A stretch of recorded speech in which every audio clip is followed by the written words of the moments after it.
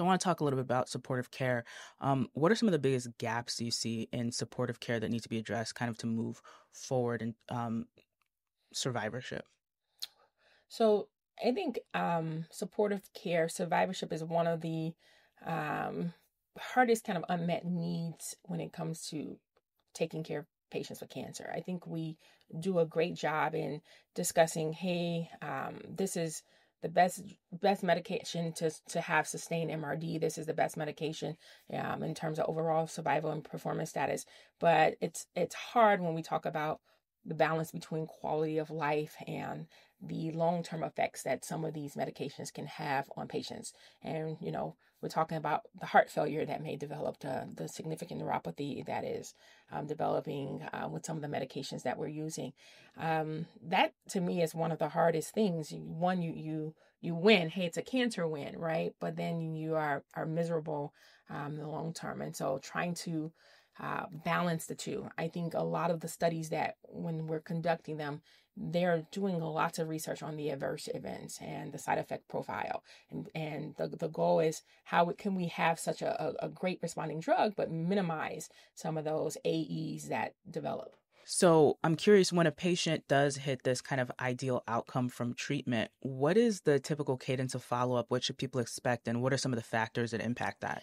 So it really depends on your patient, right? And you have your more compliant patients and your less compliant patients. And that less compliant patient, they're going to see me pretty frequently. So I have a patient that is seeing me definitely once a month, regularly, because I know that they're not following up. They're not even taking their medications. For instance, your Revlimid is oral, and so many of the patients are able to take those at home, and you can follow them a little bit less frequently. I think with the use of the quadruplet therapies, a lot of them are still being uh, administered in the office, and so you still get to lay an eye on your patient. So I think it's going to change, but it really depends on the patients. You have to be a little bit more attuned to. hmm Are there any factors like in patients' lives that impact their follow-up ability, and how does that impact their prognosis moving forward? Are people kind of regressing a little bit, or for the most part, are they able to kind of hold steady in this ideal state? So I think socioeconomics plays a major part in not just the overall prognosis, but really how they're adhering and being compliant to the treatment. You always hear of a husband does better if he has a wife, when it comes to medicine. And I think it's true because you have some form of a family member, a daughter, a sister, who is making sure that that patient is actually coming to the office and receiving their treatment.